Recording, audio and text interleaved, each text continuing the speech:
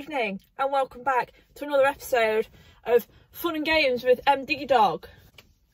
So, however many days ago it was, I did a roasting your cars video and I said if people enjoyed it then I would do a part 2. I had a lot of requests to do a part 2, so guess what we're doing? Part 2. If you didn't enjoy the last one and you didn't, you thought, what is this shit? Then by all means, don't watch this video. Nobody's forcing you to. If you did enjoy it, then, have fun watching me absolutely destroy some more dead whips. The weather is absolutely shocking today, so I thought I may as well make the most of a bad situation and do this video. Apologies if your car isn't in this video and, you wanted it to be. If I was to do every single car that got sent to me, we would be here for a very long time, and ain't nobody got time for that. Apologies if your car isn't in it, and also apologies if your car is in it because you are about to get wrecked, boy. It's just a bit of fun while the weather's naff, so this is the last one of these I'm going to do. I'm not going to do any more, because then people are literally just going to accuse me of milking it, which I am actually milking it right now. So some light-hearted bants, it's something to keep you going through a day of rain and misery, so you're welcome. For everybody who I have chosen to roast on here, look at that, brand everything. Ooh. Without further ado, let's get to some hot boy roasts. On with the video. So first things first, I'm the realist, and we have at J Jennings 97 with his Megane RS 265. Got to put the 265 in there so everybody knows how much brake horsepower you've got. First thing I noticed about this geezer's profile is you're from Birmingham in your bio, which that in itself is a crime. I wouldn't be admitting that, bro. Looking at your car, it looks like you've gone to the effort of doing sweet FA to it, other than putting shorter plates on it and leaving the 2 holes where the original plates were. So well done, you've played yourself. Next up, we have got Liam Pat 94 with his Civic. Everybody knows how much I love a Civic after the last video. All I can really notice about this car is it's got quick release bumper, which is probably so that you can take the rear bumper off really quickly and have a look, see how much more rust has appeared since the last time you checked. Because it's a Civic, I imagine it's probably quite a lot. Purple wheels, super original. If you've got a shit box, first thing you do, I want to paint the wheels purple, and then you've got a J3 sticker on the window, which tells me exactly what kind of person you are. Next, we have got at that Volvo S40 with, as the name would suggest, a Volvo S40. Crazy stuff, I know. Woo, these Instagram names, you guys, honestly, some of them are so good. Anyway, so we have got a Volvo S40. Wow, so interesting. Find me a P1 Volvo that's not got halos, it's blacked out, and it doesn't have moose badges on the wings, then honestly, like, you've found the equivalent of gold dust, because every single one has those things. Well, Volvo drivers are the worst.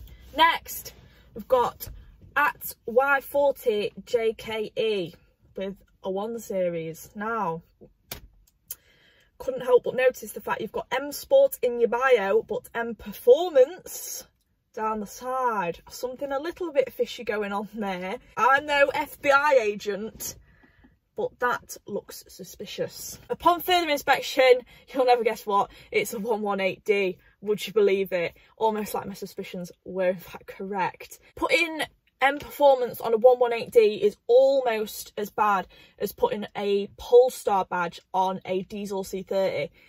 People that do that need to be shot. Now, with this car, I can see that the owner has thought maybe, just maybe, if I put a M badge on this car and put a splitter on it, then people will think it's an M140 and they won't actually think that my car is as slow as it is. But that's all right, but I just want to make sure that you've got a good enough excuse when you get to the traffic lights, because that's where, the disguise is really gonna show itself. Next up, we have got L23JJS. Oh, this is a Golf which is trying to look edgy with the reg cable tied to the grille. Don't quite know why people do that one either. I also love the fact that you've taken the VW badge off, but you've left the indent of where the badge was, so that people just think that your badge has fallen off, as opposed to you know, debadging it. Hashtag modified. I also like the way that you've painted the wheels a funky colour, because, you know, that's obviously to make it stand out, which you are going to need because you drive a Golf. Now we have got K7_RHV. All I can say about your car is it looks like a typical slow Ford trying to look fast. Now, next up we have at Just James with 2 A's, so that people don't mistake him for the probably 5,000 other people on Instagram called Just James. James drives an MG ZR. Now, if you gave me the choice of driving for a week an MG ZR or a Fiat Multipla, I would choose the Fiat and I wouldn't even think about it. This car chews through head gaskets almost as much as what a typical MG ZR owner would beat up their wife after downing 10 cans of Stella. You've basically made yourself look like a wife beater, James, to be honest, driving around in that thing. To be fair to you though, James, one positive of you now owning this car is that you won't have to worry about this one getting stolen, because somebody would bring it back probably like 5 minutes after, you know, they've seen the state of the front bumper, which you did actually say to me that you didn't want people to see, so I'm now going to insert a photo of it here. Enjoy. Stop, we have at Alex_Wharton98. Now, he has a T5 C30, which is a Focus ST's far prettier sister, I must say. Now, Alex has gone for a very interesting wrap on his car, which I can only assume is to draw attention away from the fact that it is an automatic, because if I was you, Alex, I wouldn't want people to know that my car is an automatic as well. And if you know Volvo Geartronic, you know that it's about as much use as a chocolate fire guard. The wrap is doing its job. It's definitely interesting. Grow up and get a manual, mate. Have at that Focus Mark 3.5. Now he has a yellow Focus ST. Another Ford trying to do the most. I feel like if you are to own a Ford and you are wanting to modify it, then you must go down the route of buying every single like possible modification you can find off of eBay. Number one being bonnet vents. To be fair, with the money that you've spent on pieces of plastic to decorate your car, you probably could have bought an RS, which I would have done personally. Work smarter, not harder. Now we have the one and only, the Savage Garage with his Mondeo ST. Now, if we were going to put this on a spicy scale, it would be Nando's Lemon and Herb. I feel like this car definitely should have a Boost Bus sticker on it somewhere. It looks like it's also got 2 willies on the engine cover, which is quite weird actually, but it is about right for a Ford. Also, this car just gives me immediate chav mum parking on the double yellows outside school, waiting to pick the kids up, window down, fag on, Cascada on full blast. Next up we have at Matty F BMX. Yeah, he's got a C30, shock. In terms of modified C30s, like I mentioned last week with Jesse and his starter pack, modified C30s also have a starter pack. Now, to own a modified C30, you must complete all elements of this starter pack, which I will tell you now. We need it to be blacked out, we need coilover, we need a different coloured Volvo badge. This one has Volvo, just for extra spice. We've got a fat sun strip, last but not least, some halos. Because rumour has it, all modified C30s, well, the facelift ones, they all look the same. Now, actually, Matty has gone to the effort of putting BBS wheels on his C30. Jeez! Now, this takes his car from a Nando's Lemon and Herb to a Nando's Medium. Although, it does still look like every other one. Maybe one day C30 owners will actually modify their car so they all look different and they don't all look the same. Now we have at Gabby the Golf, quite a cute name, give you that, a Mark IV Golf, which is on Porsche twists. I mean, that is just amazing. It's like iconic, it's unique. I've never seen that done before. It's outstanding. It is just like incredible, one of a kind.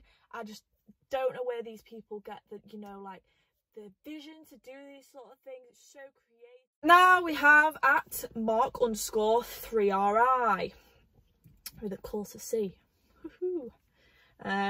Well, it's a silver Corsa C, and we'll gloss over the sheer crispiness of that front wheel arch, but it's all right because he'll probably rattle can it neon green or something next week, so we don't even need to worry about that.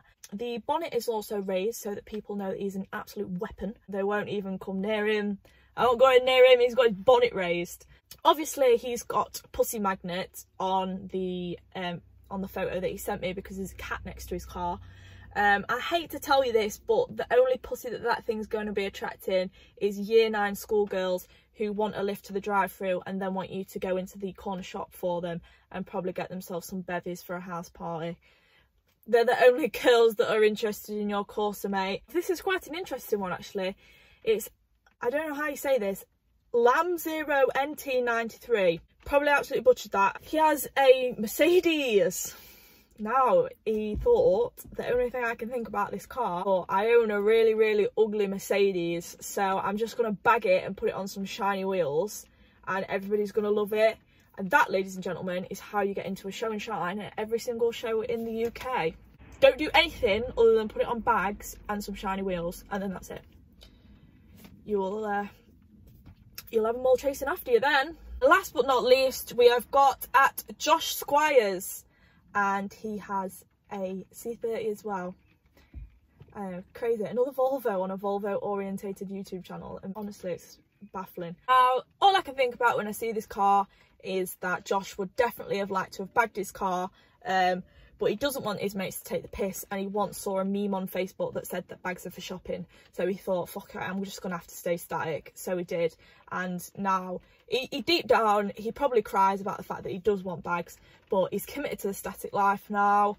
Just get bags, it's easier, innit? But yeah, that is all the cars for today. I hope you enjoyed this video. It's just a bit of light-hearted banter. Everybody who's in the video, you know, volunteered themselves to be in the video. Hope it made your rainy day slightly more interesting. Apologies if you came here to see me fucking shit up on one of the cars.